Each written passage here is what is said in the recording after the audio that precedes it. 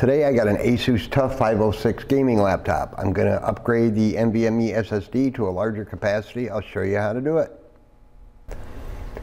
Hey everybody, how's it going? Dale here. Today I got a ASUS TUF Gaming Laptop, 15.6 inch, nice little laptop, but he's lacking in storage. It's got a 512 gigabyte NVMe SSD in it. I'm going to increase that to a 1 terabyte. I'm putting in a Samsung SSD 980. Good drives, I use them quite a bit. Samsung, Western Digital, Crucial are kind of my favorites here, but there are other ones of course. So this is the drive right here. I've already took the liberty and installed a thermal pad, copper heat sink with some bands to hold it in place. So help spread out and dissipate some of that heat hopefully. And I'm going to use, what I'm going to do, I'm not going to do a clean install. He doesn't want to have to reinstall all his games and stuff, so I'm just going to do a clone. I got lots of videos on cloning, but I thought I'd show you how to use the free Samsung data migration software. I've already got it installed on the laptop right here, and I'll have links down below for all this. And I'm going to use an adapter like this.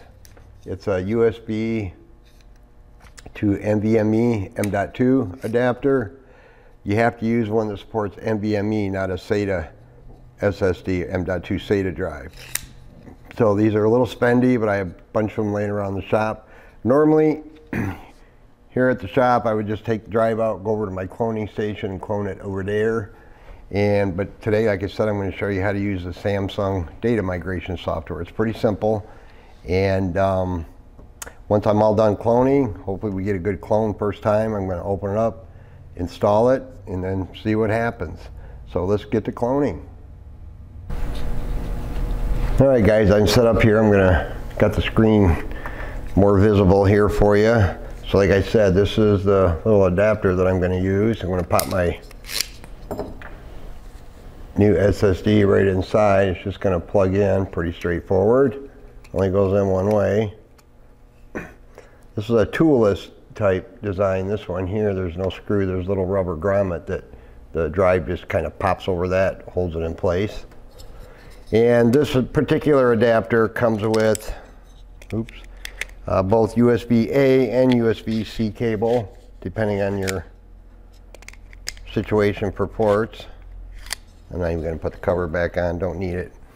So I'm using the C type, but here's the A, USB-C to A. And as you can see, I'm using USB-C to C on this one because we got a nice available C port right here. Maybe it'd be a little faster. I'm just going to go ahead and plug the adapter in, straightforward. And I'm going to launch my data migration software. Right here is the shortcut for it. I'm just going to double click it. I'll have a link down below where you can download the Samsung data migration software as well. So this is pretty straightforward. Here's our source drive right here. It's got a Western Digital SN530, pretty standard drive in these types of laptops from the factory. Not real high performance, but they're okay. And down here is our target drive. I'm going to click this, and here's our Samsung SSD 980. There's the layout basically, and all we're going to do down here is click on the start button. Now a couple things you might want to do before you start a clone like this, because we're doing it basically within the Windows environment. Turn off power management so it's not going to sleep or anything like that. Don't be connected to the internet. You don't want to download and trying to install Windows updates. Maybe even run a check disk /F or even a /R at the command prompt just to make sure there's no real weird issues with your Windows. But yeah, just you don't want the computer busy really doing anything else while you're doing the clone. So all I'm going to do is click on the start button here in the lower left hand corner, and it's just letting us know what it's going to do.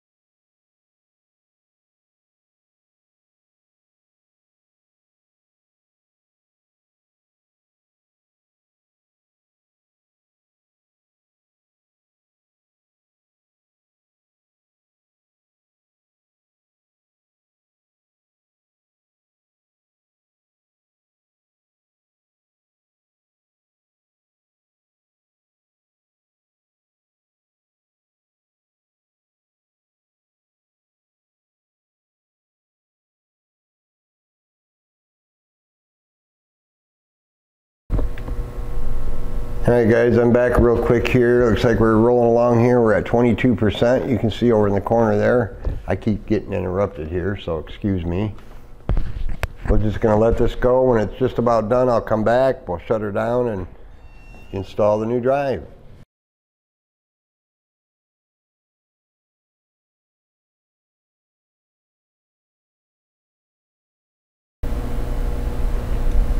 Alright guys, we're right at 99%. And it usually hangs here for, seems like eternity, but everyone's different. We'll see.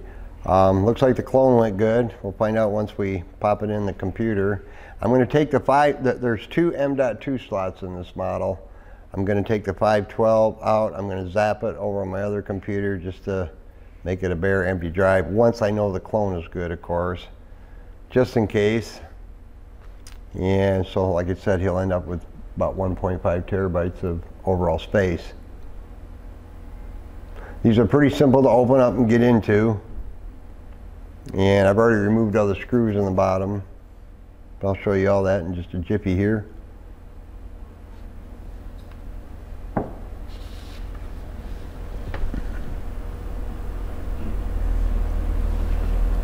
So this last 1% seems to take forever, but you got to be patient. I like to do these cloning videos. I got a ton of them on my channel, but for lots of different models. In case you happen to have this model at home, you can say, okay, that's how you do it. And but day to day here in the shop, we just use our cloning station.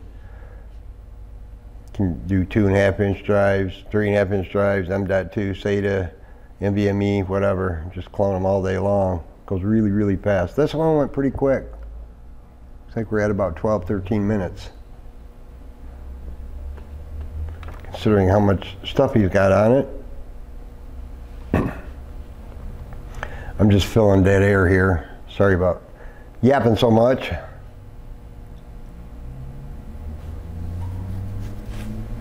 Don't forget to subscribe, everybody. Hit that like button. That'd be cool.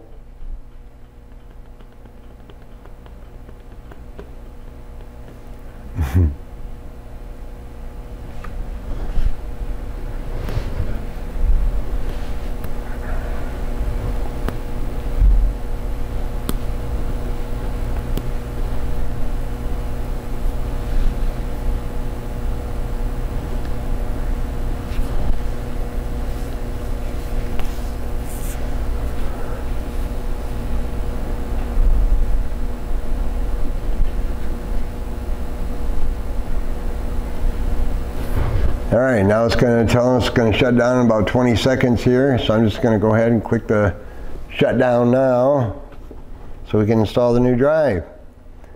All right, I'm going to get set up so I can open this up and show you how to get the new drive in there. All right, guys, so I got it all shut down. Here's the new SSD over here with the heatsink and whatnot. I'm going to go ahead and move it from my little trusty adapter. Set that off to the side. Now, as in all ASUS laptops, they use different size screws. So just try to lay them out in a pattern where you make sure you get them back in the right holes. These 4 along the front are really short. These 2 in the back here in the center, here and here. This one and this one, they're quite long. And these other ones, the corners and the sides in the middle are 1 length. So you got 3 different length screws. Just make sure you get them back in the right holes. So these open up pretty easy. I'm just going to use my trusty triangle spudger tool here. I'm going to start it right in the seam, right along the front here. Zoop, right along there. Just going to put it in here, slide it carefully, and it breaks up away pretty easy. Now, in any job like this, before you get inside your laptop, make sure you're thoroughly protected against static discharge. My bench tops, my floors, everything in my shop is anti-static. So you should just be aware of that. Use a wristband or an ESD wristband or maybe a anti-static mat or both. So, and don't touch anything you don't have to once you get inside. Just a safety reminder I like to give everybody. So usually if you just jiggle them up like that, it pretty much comes right off. All right, now we're inside. So here's our current M.2 PCI Express SSD right over here. Right here is our empty slot. There's a mounting screw already provided, which is nice. So what I'm going to do, now there's no wrong or right way to do this, but what I like to do is I'm going to remove this drive. I'm not going to do anything with it until I know my clone is good. I'm using a number 0, good magnetic tip screwdriver. And if you want to disconnect the battery, which I will real quick, it's right here. All you got to do is slide this connector right here, just slide it back towards the battery. It comes out fairly simple in case you drop a screw or something. But just be very careful. If you're going to go that far, you might as well open it up. And I'm going to hold in the power button a few times here to release any residual juice that's flowing around in there. I'm just hitting the power button, holding it. All right, so we got our battery disconnected just for safety. Now this is the drive that I just took out. I'm going to leave all this heat shielding and whatnot on it. And once all is said and done, I'm just going to zap it, and I'm going to put it over here in this slot over here. So I'm going to take my new drive with the copper heatsink and thermal pad on it, carefully install it, put the mounting screw back in. You see, it's pretty straightforward, guys.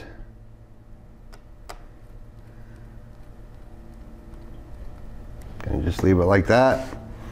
I'm gonna go ahead, I'm not even gonna do that. I'm not gonna hook my battery up either. I just want to make sure we got a good clone. I'm going to plug in my power cord. I just want to get it to make sure it's going to boot up here.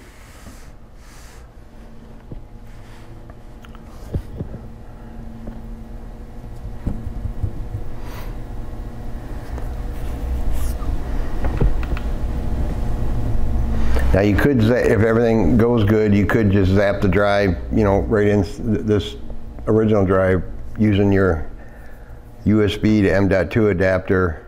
Just zap it that way, but I like to do it over my other computer over there. It's just as quick. It's just the way I do it. Just waiting for this thing to post, hopefully. There we got a post, upside down.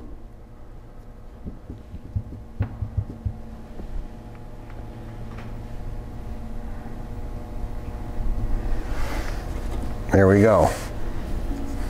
If you can see that, but we're in Windows. Let me go ahead and pop in the pin number real quick here,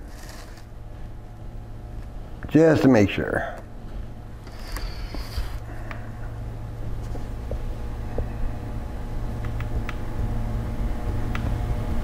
There we go.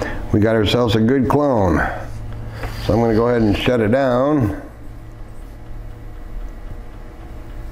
This is kind of an awkward angle here, but you get the point. Shutting down. Could just pull the plug, but we'll do it the right way. All right, it's all shut down. Battery's still disconnected. And hit that power button again. All right, and again, just be careful. Don't touch stuff you don't need to. There is no 2.5-inch bay in here. I'll be right back, guys. All right, guys, I zapped my drive and I'm going to install it over here. Like I said, right here is the mounting screw for this M.2 slot. Get that out of there.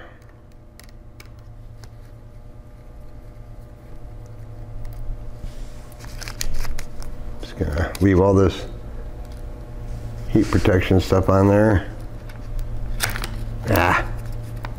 Hard to hold on to. It's been a busy Monday. They got the speaker wire going right underneath of it here. You can probably see it here, but just make sure it's not being pinched or anything. Very important.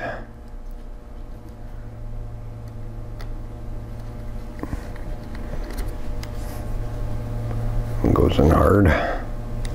All right. we got a new one over here, a 1 terabyte Samsung SSD 980 and the original Western Digital SN530 over here as a spare, so to speak. Now I'm going to plug in Mr. Battery here.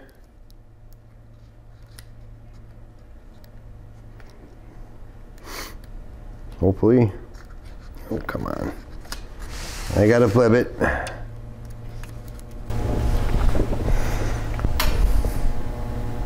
Alright guys, sorry about that. I was having difficulty getting the battery connector back into the slot. The very far pin over here inside the receptacle here was ever so slightly bent over this way just a little bit. I didn't want to force it, so if that happens to you, don't force it. You'll booger up that pin. So I just took my trusty little nylon pencil tool here and I got in there and I just slightly moved the pin back over and it slid right in. So averted a disaster there.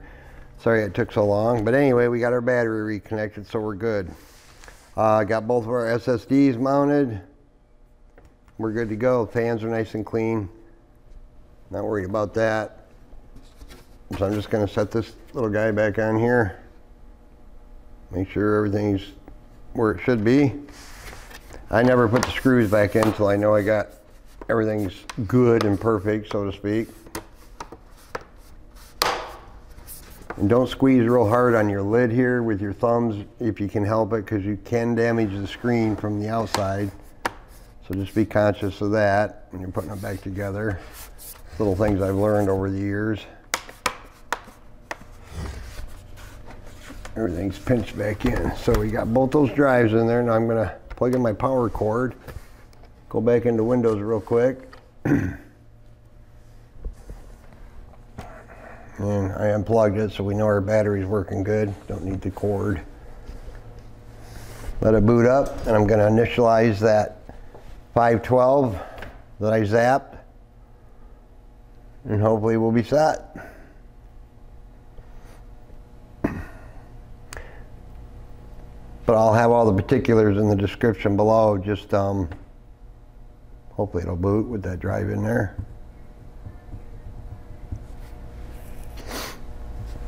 Yep, there we got a good post.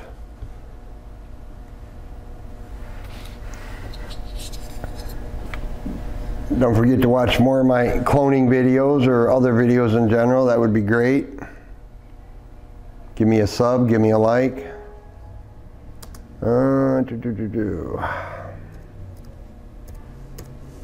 Boom.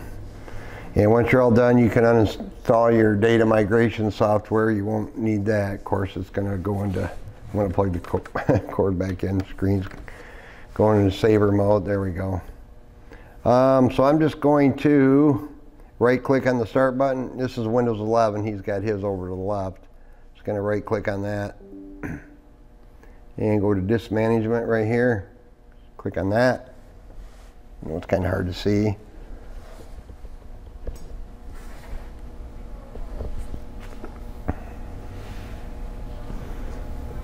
And there's our 512 popping up there. I'm going to hit OK. Right here is the 512. Here's our new 1 terabyte down here. So I'm just going to find my mouse here. I'm going to right click. Go to New Simple Volume. I'm just going to accept all the defaults on this. It'll be drive letter D. You can put a volume label on it if you want. Call it whatever you want. It's going to do a quick format. It should be there. Popped right up.